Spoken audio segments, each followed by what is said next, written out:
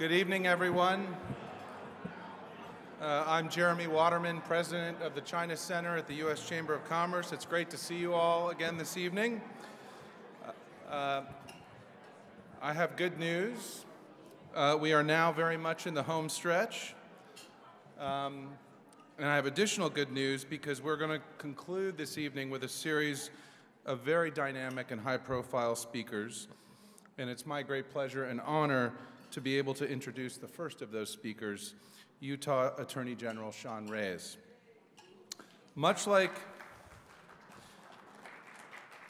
the officials from Nevada and Nebraska who we heard from last night, Attorney General Reyes represents a state in Utah that also shares a significant commercial relationship with China that has delivered tremendous benefits to both economies. In 2017, Utah exported over $1 billion in goods and services to China. And that trade with China supports over 6,000 jobs in Utah. Chinese tourists bring to the state of Utah annually more than $150 million to the economy. In 2013, Xiong Reyes was appointed as Utah's 21st Attorney General following a distinguished 14-year career in private practice, during which he argued cases before state and federal courts throughout the country, including the Utah Supreme Court and the 10th Circuit Court of Appeals. Since coming into office, Attorney General Reyes has led a reorganization of the Attorney General's office that has resulted in numerous significant victories against a broad array of criminal activity.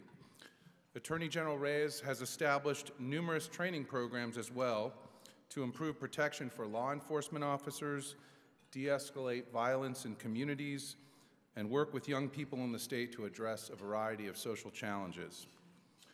After winning election in 2014 by one of the largest margins nationwide, Attorney General Reyes was chosen in 2015 by the Republican National Committee as one of its 4 national rising stars. All of this is to say, Attorney General Reyes has built up a highly impressive record of public service and is very much someone worth paying attention to, not only this evening, but in the years ahead. So without further ado, please welcome to the stage Attorney General Xiong Reyes.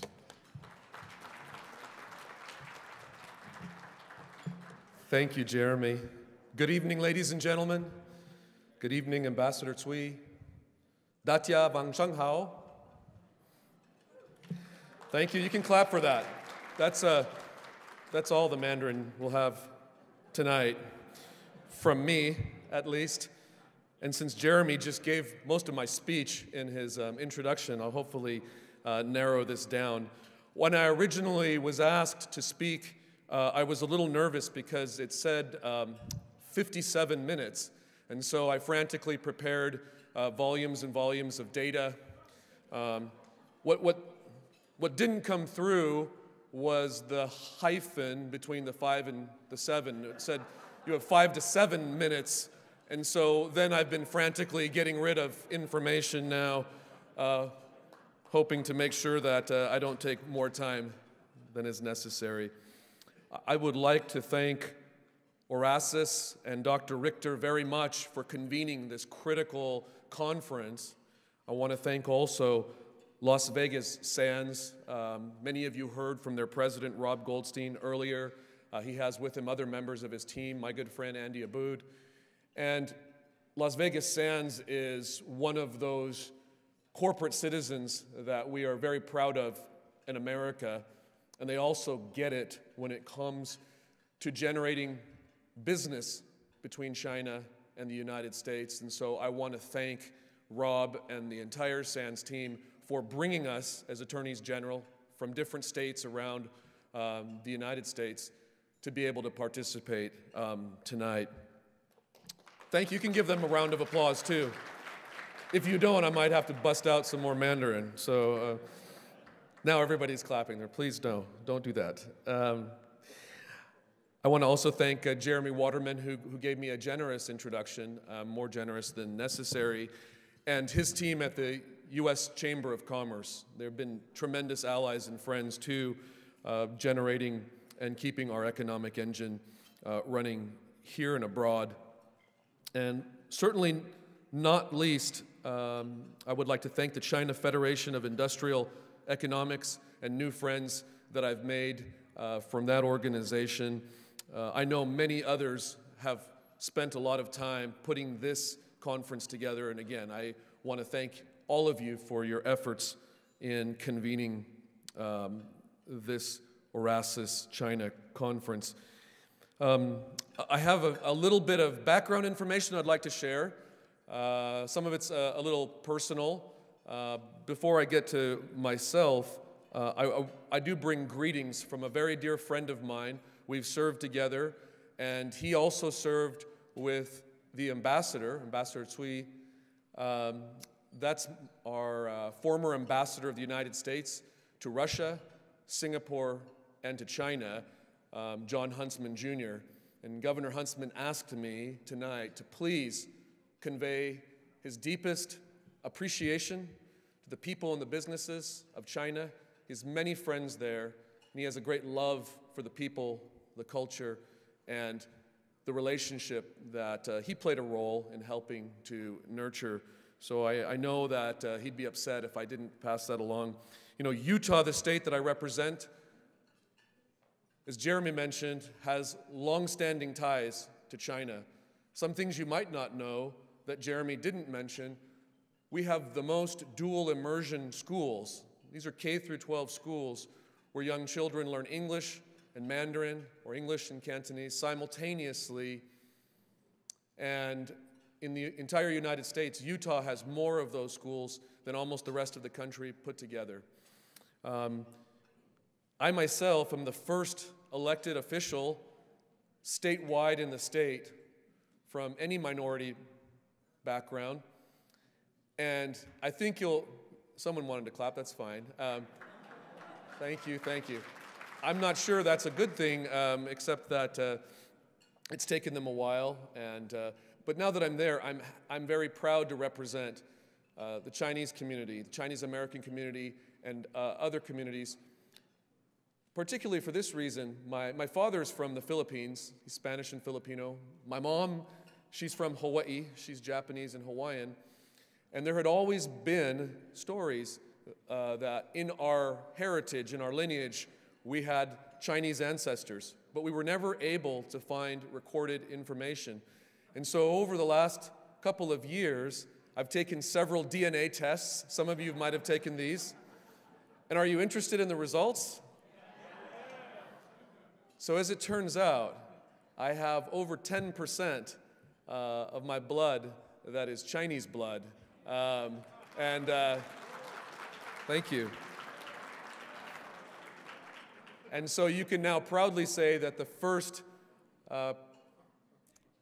minority in office statewide in the state of Utah, at least in its state history, is Chinese also. So I wanted to make sure you understand. I'm very proud to be able to represent all of my different heritages. I also would like to thank and explain just a little bit about an organization called the Attorney General Alliance. I will lead tomorrow a delegation of my fellow attorneys general as we travel to China to further relationships at a subnational level. And I think that's critical, because I think the opportunities when it comes to economic and investment opportunities, trade opportunities, and we'll have a particular focus on legal matters, that the opportunities are there more robustly than ever at a subnational level, state to state, city to city, state to city.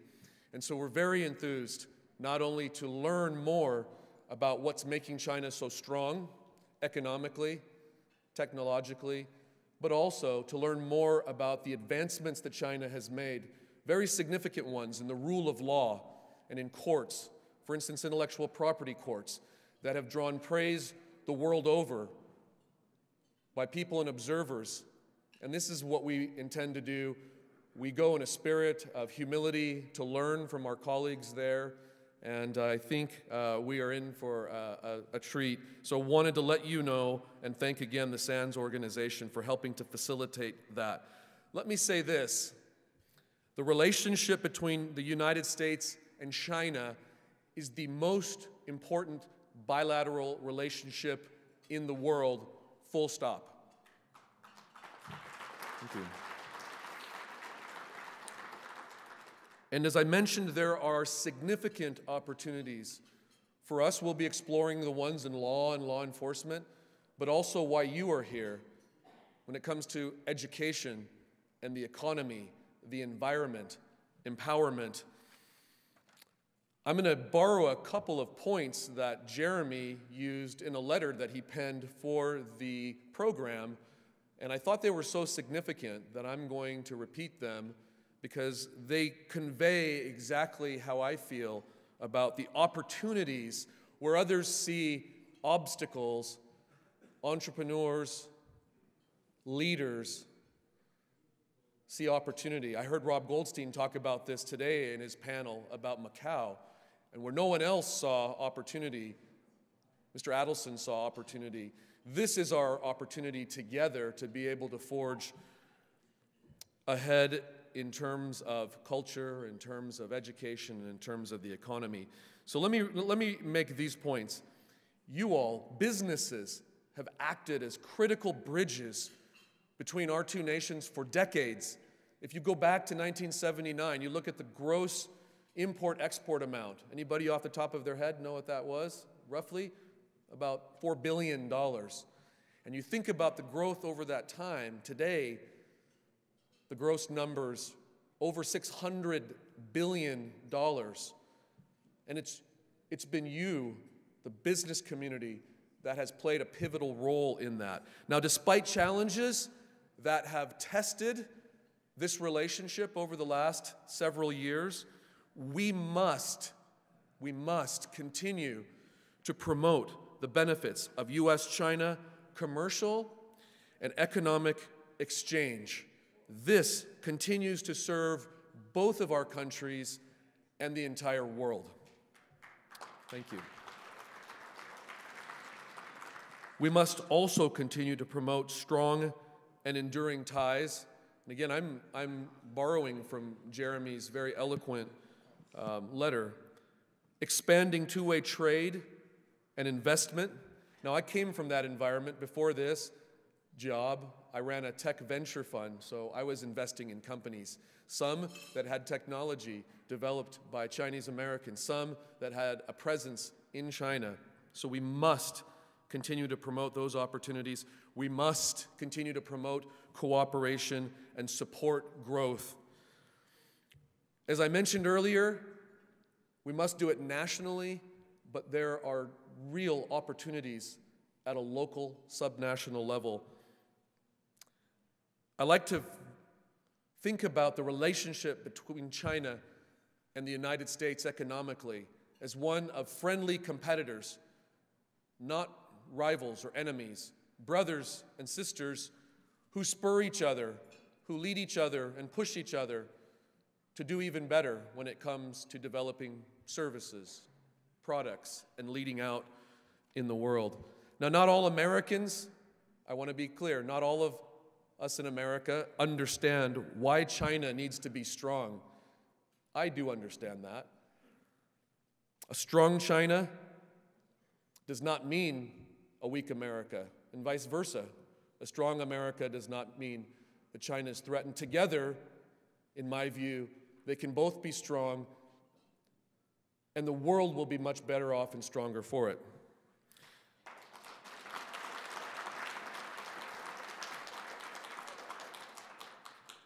Let me share one final thought or story that is very meaningful to my state.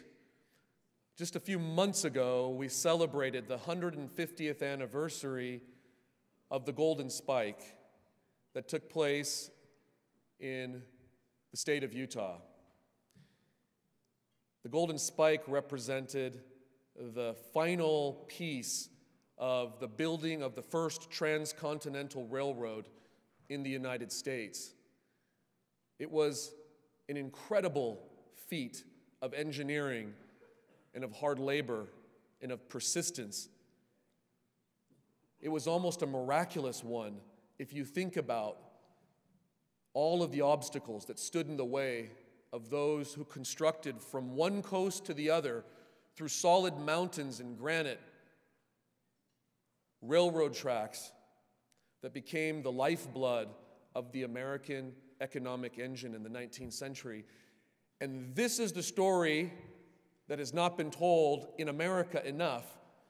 And this was an opportunity for us, and we worked very hard to tell the story of Chinese workers who had come to America to support their families, who on their backs built the railroad. It wasn't exclusively them, but it was a majority of Chinese laborers.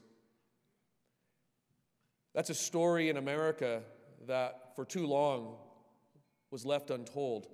I think it should be a point of pride for everyone in this room, whether you're American, Chinese, Chinese-American, or American-Chinese, it doesn't matter. It was a collaboration with a unified vision that was able to overcome every obstacle in its path.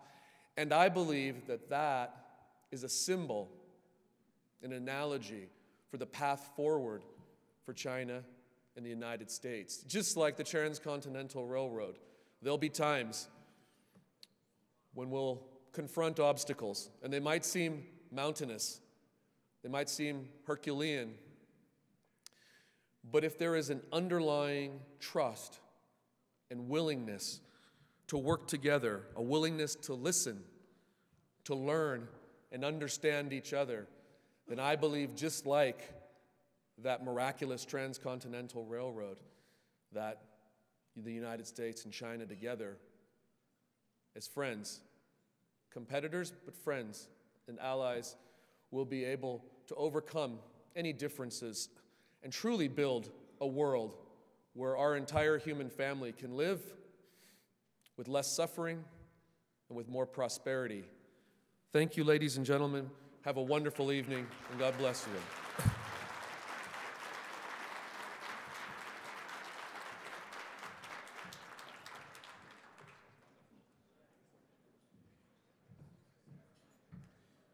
Thank you so much, Attorney General Reyes. What a wonderful speech.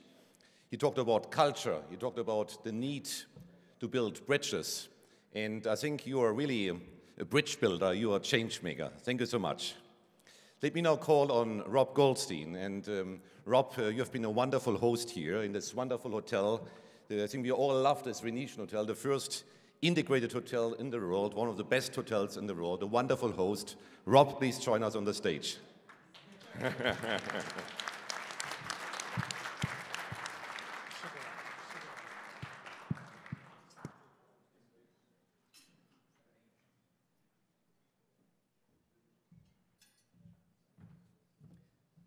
someone's speaking so eloquently and so positively about this company, we don't want you to stop. First of all, welcome to the Venetian Palazzo here in Las Vegas. We're very proud and honored to be able to host this event.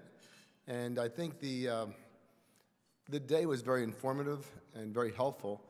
And I echo the comments made previously about the need for a strong China and a strong United States. They seem to work in tandem to everyone's benefit. And I think those of us in the room who spend time in these countries recognize the mutual benefits of working together towards a stronger common goal, which is a world economy which thrives for everybody.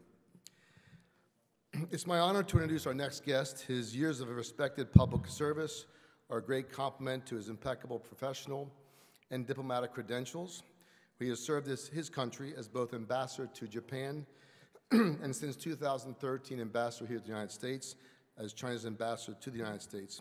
I've had the pleasure both this evening and previously to meet Ambassador Shui in many meetings involving Mr. Adelson, my boss, and our chairman. I've always found him to be very reasonable, very intelligent, and a real diplomat in the sense he listens so well and adds so much value to every conversation. He's thoughtful, he's interesting, he's thought-provoking, and he's the kind of person I think we're lucky to have here this evening to address the group about the very issues facing the world today and facing the United States and facing China. I think it's extraordinary that people from different backgrounds and different countries can get together for a common goal, and which is, I think, a thriving world economy, which we all benefit from.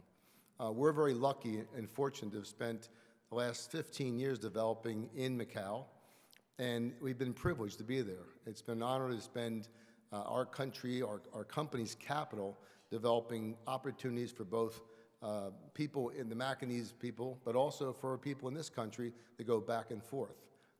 We found the relationship to be both inspiring, profitable, and at times, like every great relationship, there's times where you worry about how you can do your part successfully.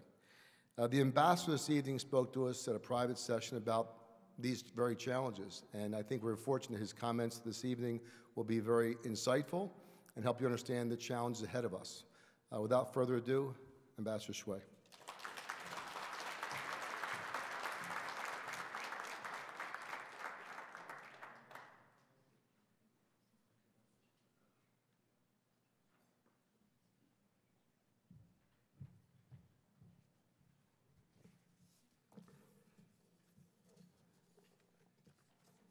Thank you very much, Mr. Goldstein, for your very warm words of introduction. And I really enjoyed our conversation earlier in the evening. And I should start by thanking our hosts for inviting me here to address this important event. Like Attorney General Reyes, I was given some time limits. They said 10 to 12 minutes. But unlike Attorney General Reyes, they did not put the two numbers together. So they did not make it 1,012 minutes. That made my preparation much easier. But I would like to echo many of the points made by Attorney General Reyes and by Mr. Goldstein just now.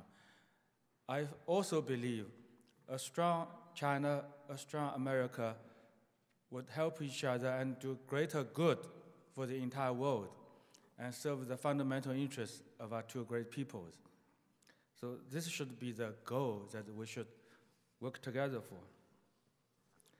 But it is my great pleasure to attend this Horasis China meeting tonight. Horasis is known for convening the global visions community, people who look unwaveringly to the future.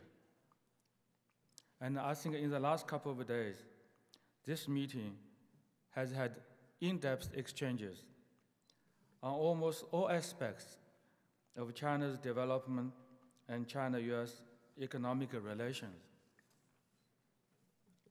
And the timing could not have been better, because this year marks the 70th anniversary of the founding of the People's Republic of China. China has gone through historic transformation in these 70 years and made unprecedented achievements. At the same time, as China enters a new era, it also faces a more complex domestic and international environment, which has not been made easier by the strained relations between China and the United States more recently. As we look forward to China's developing context for the coming decades, I think it would be helpful for us to put things in a perspective that will combine economics and politics, so as to have a better understanding of the issues and policies, as well as challenges and opportunities. And for that purpose, I would suggest we have to keep in mind the following. First, China pursues a development model that places the people at the center, which has proved to be an unfailing driving force for China's development.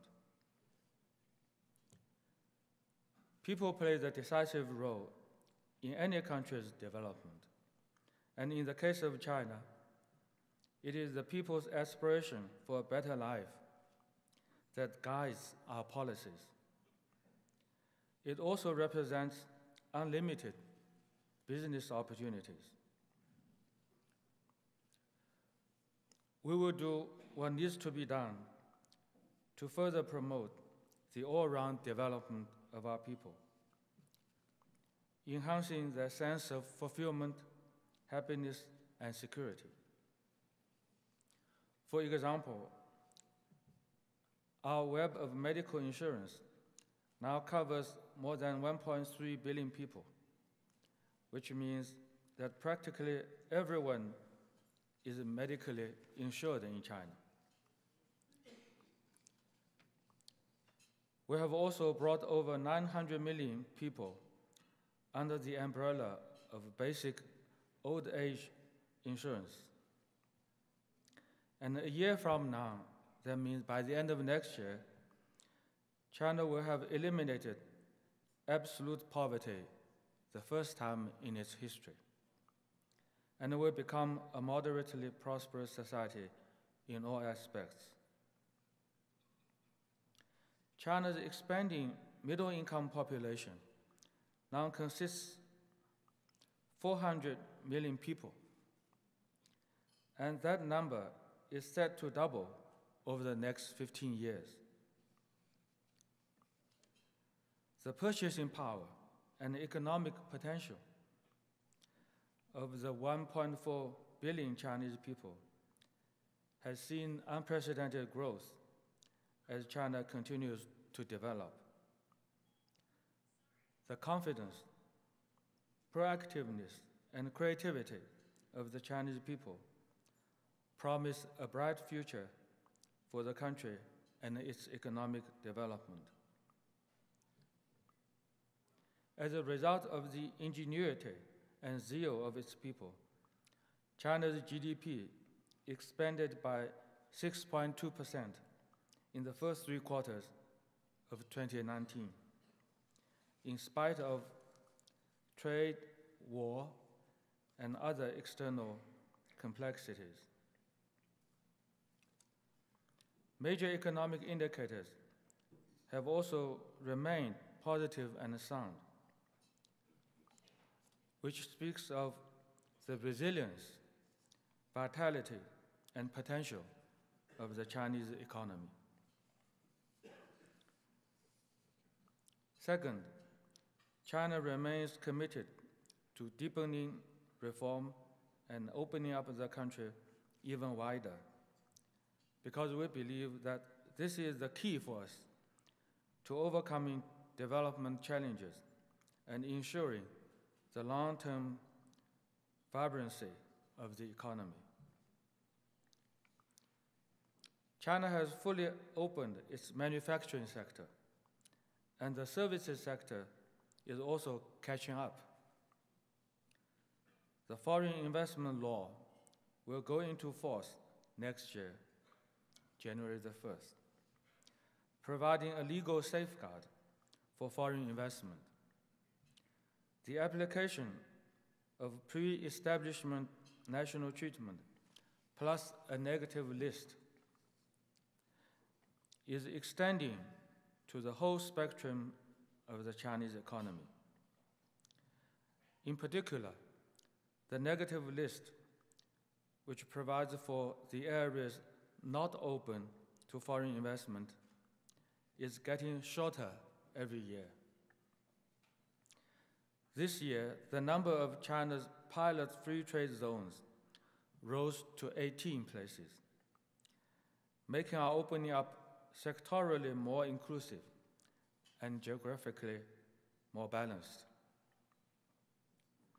China knows the importance of engaging with and learning from the rest of the world. We understand that cooperating with others is not a sign of weakness, but the discovery of infinite possibilities to improve people's lives. That explains why China has pursued the opportunity to trade with countries all over the world.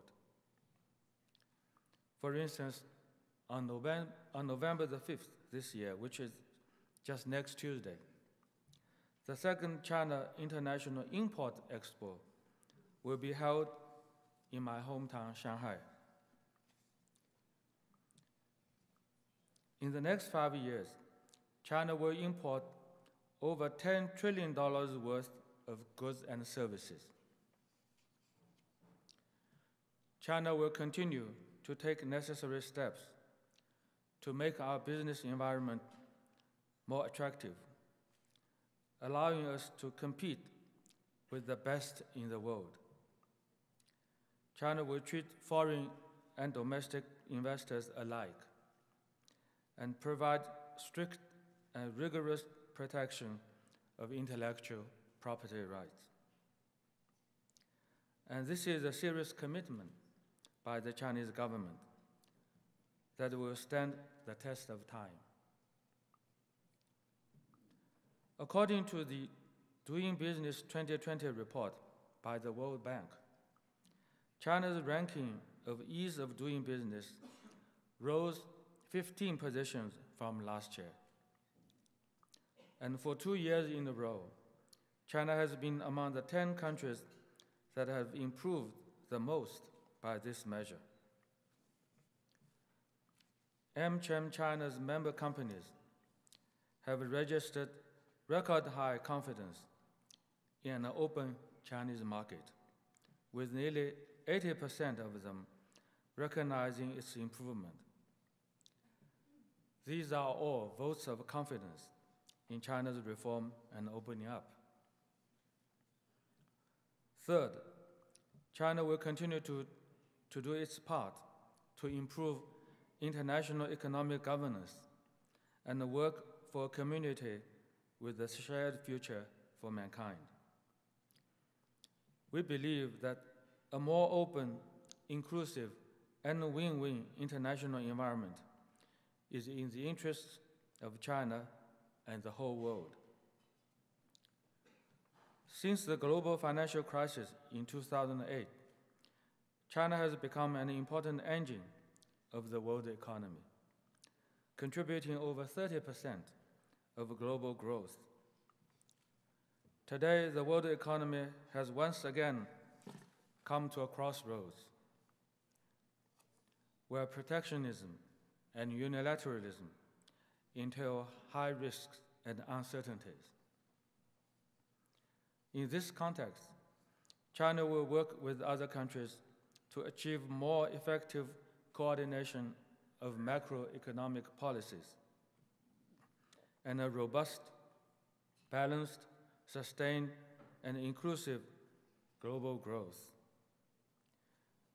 China will work with other countries to safeguard the multilateral trading system, reform the World Trade Organization as needed, and uphold its values and basic principles of openness, inclusiveness, and non-discrimination.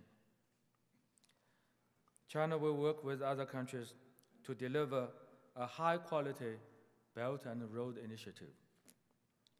Our efforts to promote connectivity, unleash economic growth, and connect markets will help more countries and regions survive and thrive in the tide of globalization. Now, ladies and gentlemen, the China-US relationship is the most consequential bilateral relationship in the world. It is not only about the well-being of the 1.7 billion Chinese and American people, but also bears on the future of our planet. However, this relationship is now being challenged to an extent rarely seen since its establishment 40 years ago.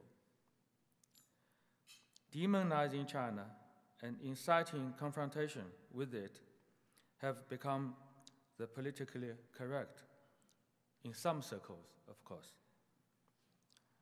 And some people even believe that only by decoupling from China can America be made great again. This is neither rational nor realistic, because to decouple from China is to decouple from opportunities. It is to decouple from a hopeful and developing world. It will not serve the best interests of either the Americans or the Chinese. As for the attempt to demonize China, it will only reveal the dark side of the perpetrators themselves. Over 2 weeks ago, the 13th round of China-US high-level economic and trade consultations made substantive progress. I believe that we will be able to make a mutually beneficial deal as long as we both show sincerity and reach out to each other on the basis of equality and mutual benefit. This is the only way that our economic and trade cooperation and the overall relations can be restored to the right track. I understand in the Greek language, Horasis means gazing at a vision. As we have seen here, this Horasis China meeting has gathered a galaxy of business leaders and experts with great vision and insights on China. I hope that at this critical time, the meeting will conclude on a strategic vision and a strong sense of responsibility. And that will bring all of us together for a sound and steady development of China-US relations in the years to come. Thank you all very much.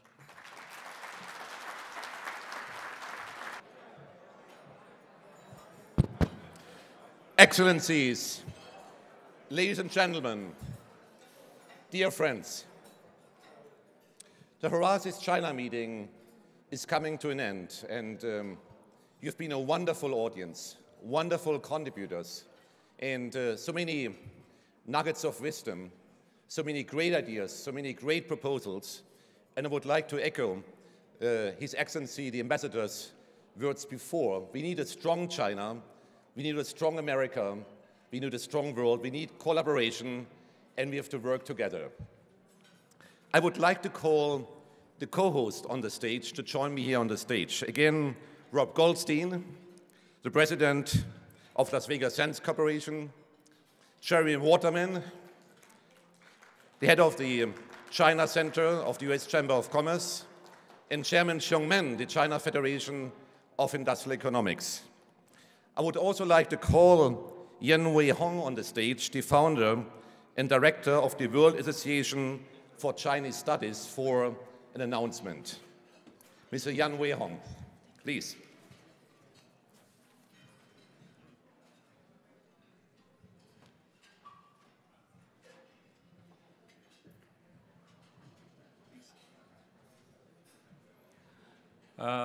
Good evening, everybody, friends. I thank you so much, everybody here, and also, particularly, I would like to, the reason I'm here is to thank the committee, and thanks to the, our organizer, Frank. You know, Frank, you've done a great job. And also, and meanwhile, I would like to present a, I would call it a masterpiece of the calligraphy to the committee, let me show you this to everyone here. Yeah, Frank, would you like to help me? Give me a hand. No, yes, this one first. Right, this one first. This is the, thank you. Thank you. On behalf of the calligrapher, it's a distinguished calligrapher from China. His name is Dr. Zhao. And also on behalf of the China Biodiversity Conservation and Green Development Foundation General Secretary, Mr. Zhou Jingfeng. So I'd like to present this piece to our conference. Thank you so much. Thank you.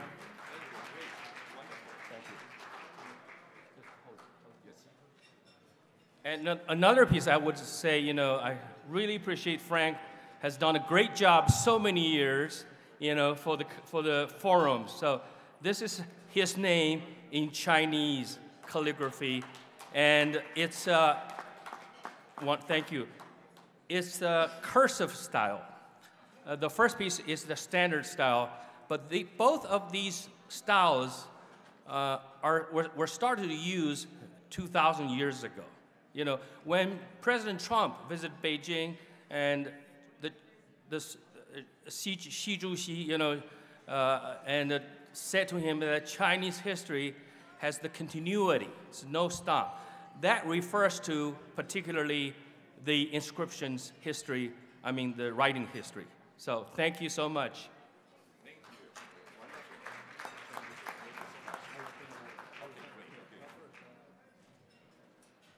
Thank you so much, a wonderful present, and I think we have to celebrate culture as well, Chinese culture and the world culture.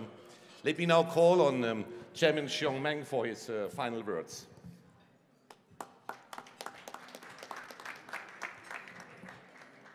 大家晚上好。 Good evening, everyone. 从昨天晚上到今天一整天的研讨，那么很多人提出来，要把来自各国，特别是中美工商界，我们研讨的这些内容，能够传递到华盛顿。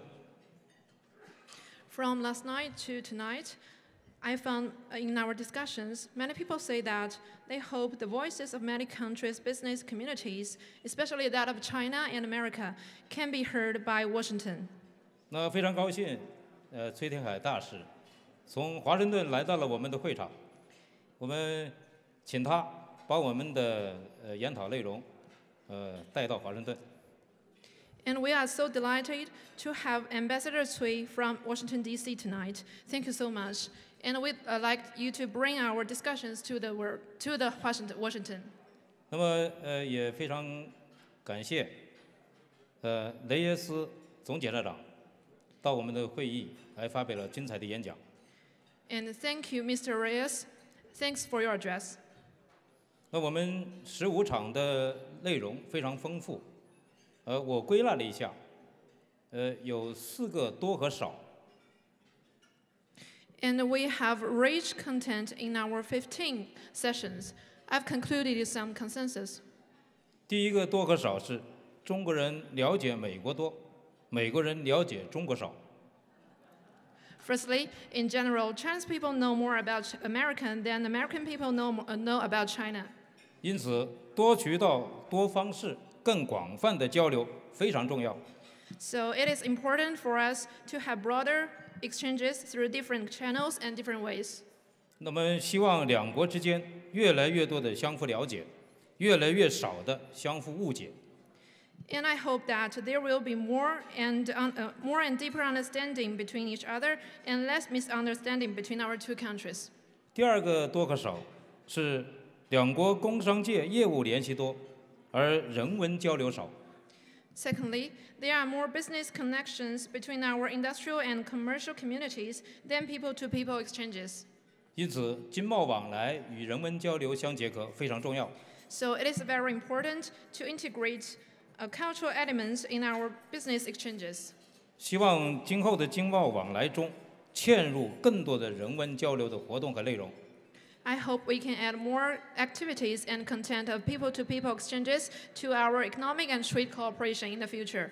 我刚才跟李希德博士讲到，我最近在中国见到了很多工艺美术的大师，他们很愿意把传承中国5000年文明的非常精美的艺术品，在国际活动中来交流。 As I talked to Frank, I met with many masters of arts and crafts in China recently. They are very glad to show their arts that bear the 5,000 years of history of China to the whole world. 第三个多和少是两国经济社会变化的情况非常多，而两国相处的思维方式和行为模式调整变化的较少。Thirdly, there are frequent changes in our two economies and societies, while there are inadequate adjustments in our way of thoughts and behaviors to get along with each other. 因此，面向未来立足共赢的主动适应和积极调整很重要。 So it is significant to make active and positive adjustments, which are future-oriented and based on our win-win cooperation. 希望两国更多的广泛合作，而非设置障碍和对抗。 I hope our two countries will have more and broader cooperation instead of obstacles and confrontation. 第四个多和少是两国企业之间自发的合作开展业务多，而两国行业协会携手为他们搭建桥梁，促进合作的少。 Last but not least, there are a lot of voluntary business cooperation between our enterprises, while there are inadequate bridges of cooperation established by our industrial associations. 因此，两国工商协会共同建立促进两国工商界深度合作的平台和长效机制很重要。 It is important for our associations to jointly build more platforms and long-term mechanisms that deepen our cooperation. 希望中国工竞联和美国商会在这方面做出表率。 I hope China Federation of Industrial Economics and the U.S. Chamber of Commerce will set a good example in this regard. 我作为主办方之一的负责人，这是第5次参加环球中国商务会议了。 As the head of CFIE and one of the hosts of the Horasis China meeting, this is my 5th time to participate in this. 当然，我们和李希德博士已经合作了15年。 I have worked with Dr. Richter for 15 years. 从2015年的葡萄牙、2016年瑞士、2017年英国、2018年乌克兰，到今年在美国举办这样的盛会。 We've held such grand meetings in Portugal 2015, Switzerland 2016, the United Kingdom 2017, and Ukraine 2018. 那我们到底是为了什么？我们是搭建一个交流的平台，让各国的商界、政界、学界的有识之士来探讨我们共同面对的挑战，来探寻我们合作共赢的机遇。 What we're doing is to build a platform of communication in which people from the political, commercial, and academic communities across the world can discuss our common challenges and explore opportunities lead us to win-win cooperation. 其实我们有一个共同的名字，我们是地球人。 Actually, we are all citizens of the Earth. 从太空来看地球，难道我们不像一群群的小蚂蚁吗？ If we look down from the universe, our human beings are as small as groups of ants. 而且是热锅上的蚂蚁，因为地球在变暖。 Actually, the ants on the hot pan as the Earth is getting warmer. 我们人类的命运面临许许多多的严峻挑战和困境，在这个方面，我们很渺小。 We're so small that our destinies face various challenges and difficulties. 所以我们呼吁抛弃零和思维，拒绝相互残杀，让我们努力建设人类命运共同体，共同来开创更加美好的未来。 Therefore, we should abandon the zero-sum mentality and refuse to do harm to each other. Let's work together to build a community of shared future for mankind and create a brighter future. 非常感谢美国商会，还有多个州的政府，李希德博士，以及金沙酒业集团，还有所有在论坛上精彩发言的演讲者，还有多年来参加我们会议的与会嘉宾，非常感谢你们。 I would like to extend my sincere gratitude to all speakers, to all state governors, and to the SANS group and our guests. Thank you very much. 明年的10月我们再见。 Let's meet next year in October. Thanks so much, Chairman Xiong Meng. Jeremie, would you like to continue? Sure, yeah. Try to be brief.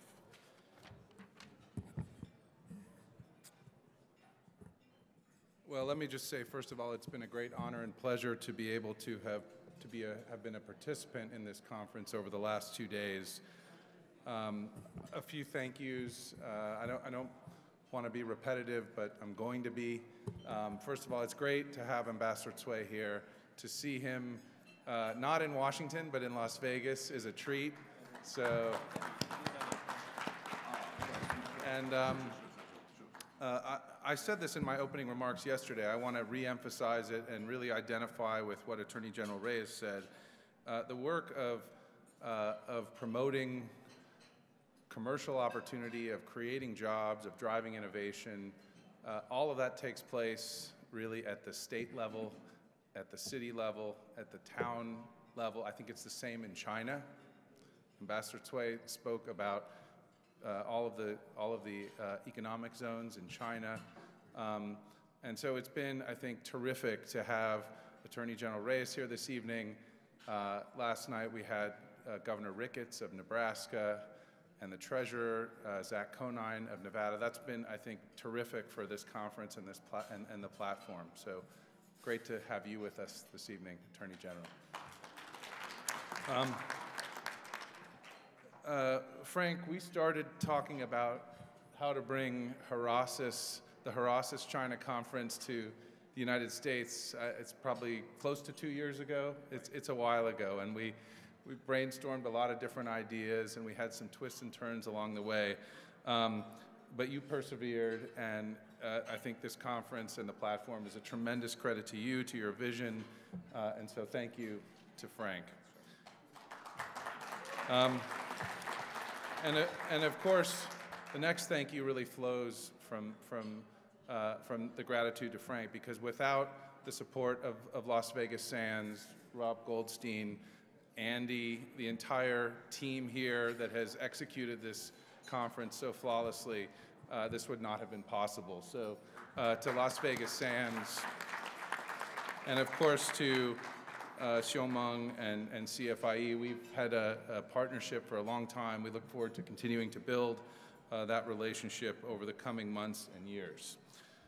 As well as, I should thank as well the sponsors, 3 terrific organizations, the U.S.-China Business Council, IE University, and also CCG, great partner, and I see Victor right there, so thank you.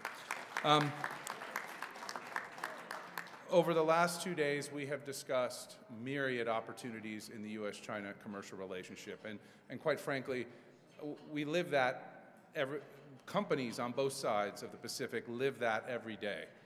There's just a tremendous amount of business that gets done every day. Some of it we see in the headlines, a lot of it we don't. We've heard from entrepreneurs and innovators seeking to work together to bring groundbreaking new products to consumers.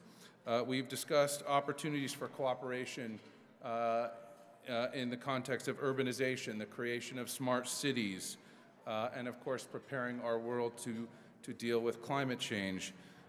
We've talked about financial opening in China and joint exploration of investment opportunities, fintech, and so there's so much that is happening together and that should continue to happen together. At the same time, I think we all know that the challenges facing the U.S.-China relationship today are very real. And I think it's not an exaggeration to say that some of those challenges are unprecedented in the modern era of U.S.-China relations. And as we would say here in Las Vegas, the stakes are very, very high. Nevertheless, the conversations we've shared over the last 2 days reveal precisely how much potential for mutually beneficial commercial and collaboration remains untapped. And I will end by saying that because of the significant challenges that have emerged in the relationship, the work of Horasis and platforms like Horasis that build bridges is more important than ever. So we must continue working together to apply the innovation and ingenuity of the global business community to the pressing problems at hand. And in closing, on behalf of the U.S. Chamber of Commerce, thank you again for your participation in the Horasis China meeting. After all, you're the ones who make this conference what it is. So thanks to all of you, and we look forward to continuing these conversations in the weeks, months, and years ahead. Thank you. Jeremie, thank you so much. Rob, you got a last word. Last word. First of all, thank you all for attending. I think the comments in the last few days have been very helpful and a good learning experience. Thank you, Ambassador Shui, for making our evening by honoring us with your presence. We're grateful to have you here.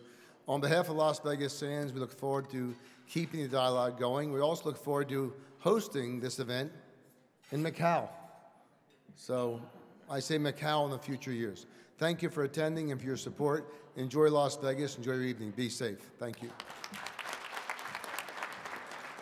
Thanks again to the three co-hosts. Thanks again to everybody. A lot of people were asking me, Frank, where do we go next year? Maybe in 2 years' time in Macau, but next year, where should we meet? So the announcement, here it is. Next year, the event will be held in Yerevan in Armenia. Yerevan, Armenia, 25th to 26th of October. So please note it down. I will send a formal invitation in a few days' time, together with a report of this meeting. So let's all meet next year in Yerevan. Thank you so much and have a great evening. See you soon again. Thank you.